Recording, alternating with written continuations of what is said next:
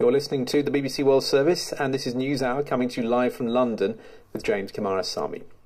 As we've been reporting on this programme in recent weeks, a civil war in the northern Ethiopian region of Tigray has resumed after a 5-month ceasefire, which allowed some humanitarian aid to get through.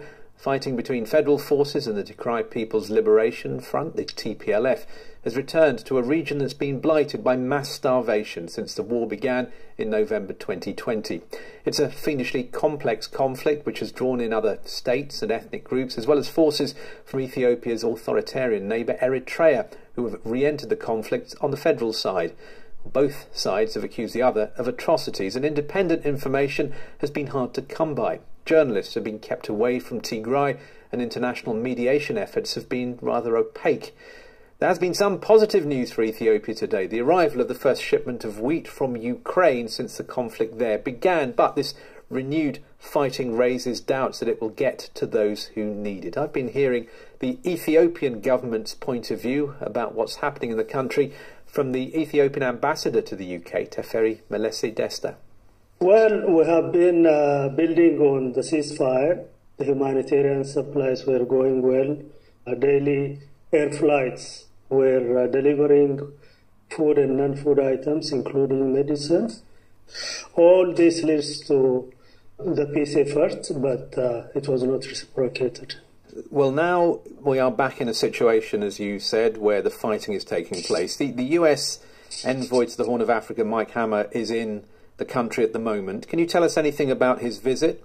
Well, he was there before, and the European Union and the UK special envoys were in Ethiopia encouraging TPLF to come to the peace table. The Ethiopian government was very clear from the start, and it has put forward an unconditional negotiation anytime, any place. Well, the United States has called on you to stop working with Eritrea. Eritrea, according to the White House press secretary, has re-entered the conflict, and they've called for a halt to the airstrikes by your forces. What's your response to that? It is simply not true. Eritrea is a sovereign state, and they have their own history with TPLF. And as you know, the international border with Eritrea is controlled by TPLF forces, not the Ethiopian army.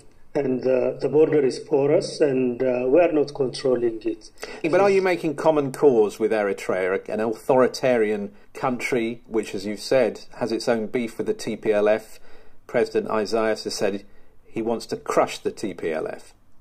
Well, we cannot speak on behalf of the Eritrean government, but as far as I understand, they are also provoked by TPLF through firing of missiles and rockets into the capital, Asmara. And are Ethiopian troops stationed inside Eritrea? No, I don't have that information. Because there are reports that they are and have indeed been taking orders from President Isaias. I find that hard to believe, because our army is in Ethiopia, and unless we are called for a peacekeeping force like we used to be in the sub-region, there is no reason why our troops go to Eritrea. So are there Eritrean troops inside Ethiopia? No. So when you were asked to lift the siege of Tigray, to eject Eritrean troops from Ethiopia, your response is there are none? Well, there is no blockade as far as we are concerned.